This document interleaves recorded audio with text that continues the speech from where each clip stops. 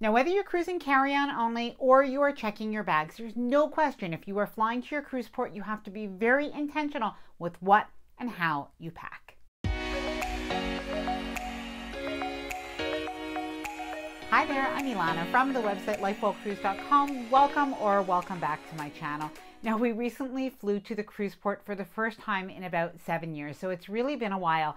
And I definitely had to be much more intentional about what I brought with me, both in the airplane and as well what I decided to check in my luggage. Now, in this video, I'm going to share with you some essentials that you'll want to bring with you on the airplane, and specifically really for a cruise, because there's some things you want to make sure that you do have with you in your carry-on bag that you will use later on at your embarkation port and even on your cruise ship itself. Now, before I get started, I did want to mention that if you like this video, if you find it helpful, informative, or enjoyable in any way, then please do give this video a big thumbs up. I really do appreciate it. And please subscribe to the channel if you haven't done so already. Let's get started. So to start off, let me tell you about the luggage and the bags that we decided to bring for our flight and for our cruise. Now, what I decided on was, in terms of inside the airplane, I brought a 21-inch carry-on hard side piece of luggage.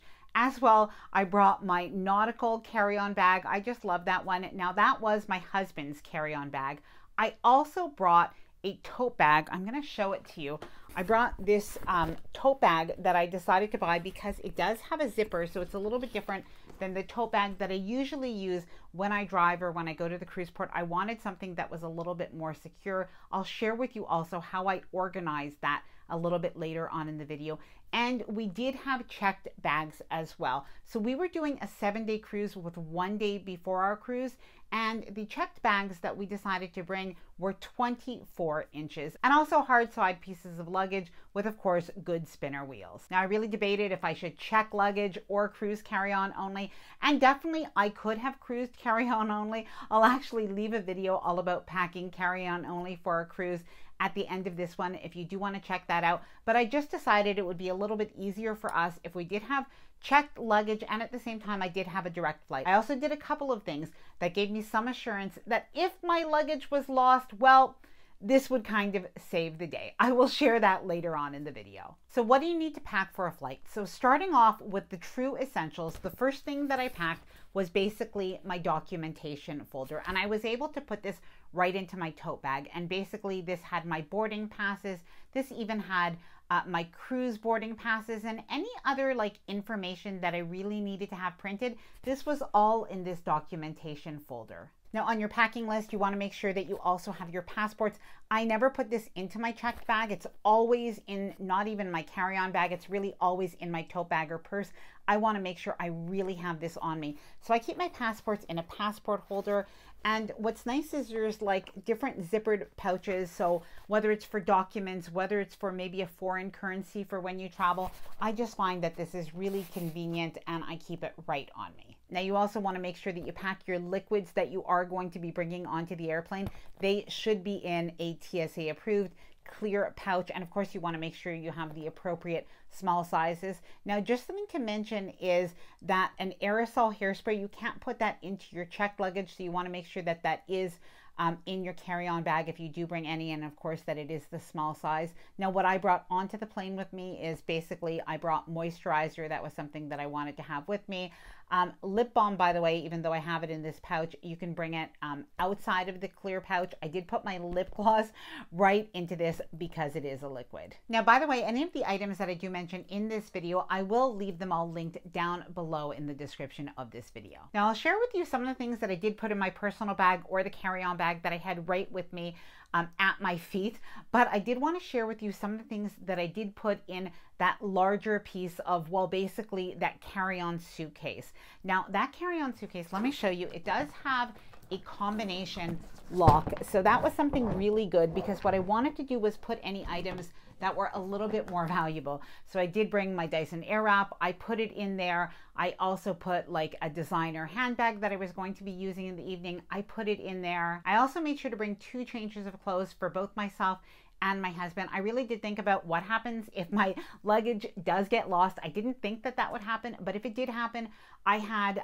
clothing for in Florida. So like a t-shirt and a pair of shorts. I had a bathing suit for each of us. I had something to wear for the evening, as well as a pair of pants or jeans that I can mix and match with another shirt. And very important, I had at least 2 days of undergarments for each of us and socks. Now we also had our laptop computer and some filming equipment that I was able to keep in my carry-on bag. But like I mentioned, it did have a combination lock, so we were able to lock it even though it was right above our heads. You just never know, sometimes you're sleeping, and it just does give you a little bit of comfort, of peace of mind if you do have that combination lock. Now, if you've watched any of my past videos, then you know I do have some severe flight anxiety. So a lot of the things that I brought with me on the plane were really there to kind of also help to make the experience a little bit more comfortable, and it definitely helped. Now in my personal bag, or the carry-on bag that was right at my feet, I did have my iPad and I also had some AirPods, and I definitely suggest bringing this. Download a few shows that you can watch on the airplane. My son actually downloaded for me. He said, you're gonna like Below Deck. I've actually never seen it before. It's a little bit trashy, but that being said, it really kept me occupied. And the fact that I had these AirPods, well, it kept me from hearing the little sounds that you hear on the airplane. And as long as nobody panicked around me, nobody was, I kind of knew everything was okay. Now, I also had my portable charger and my wire. I always bring this as well for even on cruises. When we go out on shore excursions, I always want to make sure that I can keep my phone charged. Of course, I had gum. I had even 2 packs of gum. I had some snacks. I never did eat that granola bar. I had hair clips, and I had hand sanitizer wipes. Now, something very important to make sure that you do have on your packing list is make sure that you bring your prescription medications and your over-the-counter medications, but make sure that they are right on you in the airplane. Now, I also brought some Bonine with me, just in case we did get any motion sickness. We were absolutely fine, but if we did, then we would have it. And of course, we do use this on the cruise ship as well. Now, because I wanted to make sure that we were comfortable on the airplane, I also brought this neck pillow. Now, being honest, I didn't even end up using it, but my husband did use it and he was more comfortable. Now, something else that I brought and I didn't end up using on the airplane, but I would still bring it again because you never know, is this scarf or this shawl. And this is something that I could wear also in the evening to cover my shoulders on the cruise ship, but it really is something good to fly with, at least to have either a light sweater or a shawl to kind of keep you comfy and warm in the airplane. Now, by the way, if you're going on a cruise and interested in keeping organized and cruise packing lists, I do have the Lifewell Cruise Ultimate Cruise Planner. Now, the Lifewell Cruise Ultimate Cruise Planner is a 47-page downloadable printable cruise planner that you can choose the pages that you want, and you can print them off as often as you need for as many cruises as you do go on. It'll help you to keep organized from the time that you book your cruise all the way through disembarkation. If you are interested in checking out what is included in the Ultimate Cruise Planner, I'm going to leave all of the information linked down in the description below this video.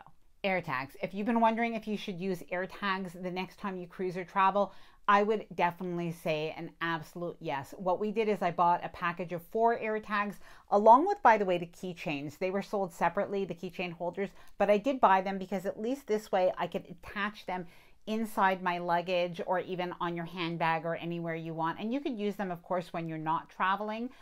In any case, I did buy them, and these were fantastic because when we took off, when we flew, I could tell that the luggage was with us. That was something nice. When we landed in Fort Lauderdale, I knew that the luggage was with me. When we were on our cruise ship, I could tell our luggage was on our cruise ship, even though it hadn't been delivered to our cabin yet. And basically, it just gave me a lot of peace of mind, just one thing not to worry about. And as I mentioned earlier, all of the different items that I mentioned, including the AirTags, will be linked down below in the description of this video. A digital travel luggage scale. This is just so handy if you are checking your luggage and you want to make sure that you don't go over the weight that you're allotted for your checked luggage. You definitely want one of these travel luggage scales. Now, some other things to think about is to bring a water bottle. Now, what we did is we just bought water bottles once we were past security, but if you don't want to buy those water bottles, you can definitely bring a refillable water bottle that you could use not only for your flight, but you can also use that on your cruise. Now, this is a tote bag organizer that I mentioned. Now, this goes right into the bottom of your tote bag, and it's pretty nice because you even have like a zippered area here. So when you have that big open tote bag, like if you have a Longchamp or if you have something like this one, this is like the Lacoste one. I just found that it was such an easy one to travel with, which is why I bought that one. But even if you have an open tote bag, I really like this, and I have used it in my other tote bag as well, because it has all of these compartments, including a zippered compartment and place to put your lip gloss and different things. It makes it so much easier to find items. Now, something else to think about is what you're actually wearing on your flight, so your travel outfit. And just something to mention on the last day of your cruise, so when you're flying maybe back out, is you could wear that same travel outfit. Now, what we did is I just wore leggings and I wore a t-shirt and I wore a sweatshirt that was like a zippy sweatshirt. I really suggest wearing a zippy sweatshirt, because if you are hot, you can take that off, and if you're cool, you can keep it on, and you could just kind of feel a little bit more cozy and comfortable in the airplane. And also, something really important is wear comfortable shoes. So you can wear a pair of sneakers, and don't forget to wear socks, because your feet might get cold. Now, another good way to keep organized is to use packing cubes. And of course, you can use them in your checked luggage, but you can use them in your carry-on luggage as well. Now, the carry-on luggage that I'm using, and also the checked luggage, it is by the brand Level 8. And this video is not sponsored, but I did do a sponsored video for them, and I really do love the luggage. So I did want to still share with you, I do have a code. It's LifeWellCruise10. So if you like the luggage, then go ahead, and I do have a link down below in the description of this video where you can get an additional 10% off. Now, I can't remember if I mentioned this earlier. I have a feeling that I did forget. It is to make sure to bring a book as well. This is something so handy, not only for while you're flying, but oftentimes we're at the airport maybe a couple of hours early. So it really is good to have a book with you in case you do want to kind of get off your phone and you want to read a little bit. Now, I hope that this video was helpful. I am going to leave a video all about packing carry-on only right after this one in case you do want to check that out. And of course, I am going to leave all of the information about the Ultimate Cruise Planner linked down below in this video. Please let me know if there's anything else that you think should be on a list of things to bring in the airplane when you are going to a cruise. Please let me know down in the comments below. I hope that you enjoyed this video. If you did, please do give it a big thumbs up. I really do appreciate it. And please subscribe to the channel if you haven't done so already. I would love to have you here within the LifeWell Cruise community. Bye for now, and happy cruising.